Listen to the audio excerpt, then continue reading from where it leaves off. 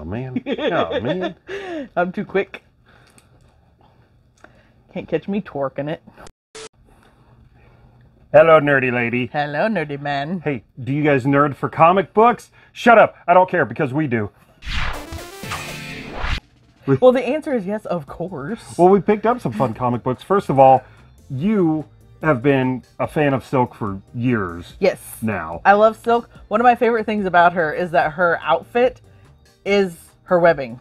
I think that is so clever. Although there was one issue where she lost her magical powers. Oh, no. And she became naked. Oh. She got naked. Yeah, so if she's used to the webbing clothes, she probably didn't even know how regular clothes work. No, she wears regular clothes. She's not a Neanderthal. But she was wearing her costume when she lost her powers and she became naked and had to use a bush. So this is apparently a new series as of when we're filming this. And you've got the first 3 issues. I do, yes. I've got 1, 2, and 3. The what really caught my eye and made me decide to go for this one is this cover right here alone. It's all old Western. I love that. And everything. I haven't read these 3 yet, but I was flipping through there and like it looks like it's kind of set in different time periods. So I'm not sure if she's jumping through time. At one point, I think I saw a hospital bed, so maybe she's in a coma or something. Oh, interesting. But one of the things was she's got like this old like 1920s dress on that looks just like her costume. I remember you showing me that, and that looked really cool. Well, I picked up one of the latest issues of Creepshow. I love the series. I love the movies. And then when the series came about, and then seeing the comics, I was like, oh, I've got to start collecting these because they're too neat. And they always have a lot of fun with the covers, like his little puppet show that he's putting on here, which is great. And I also got Flesh-Eating Cheerleaders, a holiday special. So this, you know, that's what happens at Christmas, I guess. I mean, it is a bit of a horny comic, but the title alone, it's like that, you know, super B, cheesy horror movie type thing.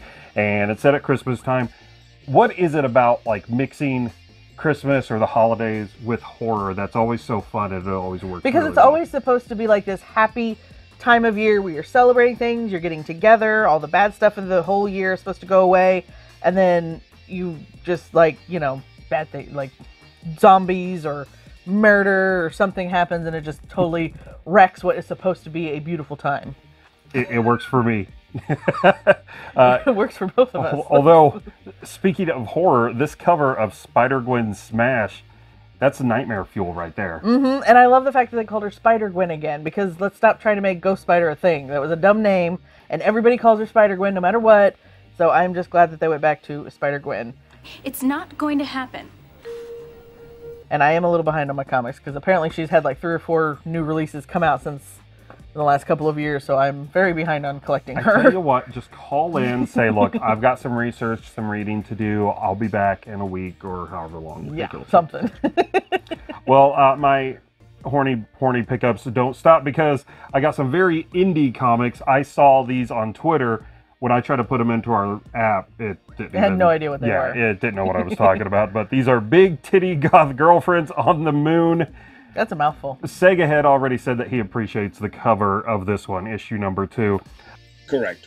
I would indeed appreciate that, and I still find it funny that after all this time of trying to get me to appreciate comics more and trying to get me to understand the vast world of comics and comic book reading, you didn't just lead with that.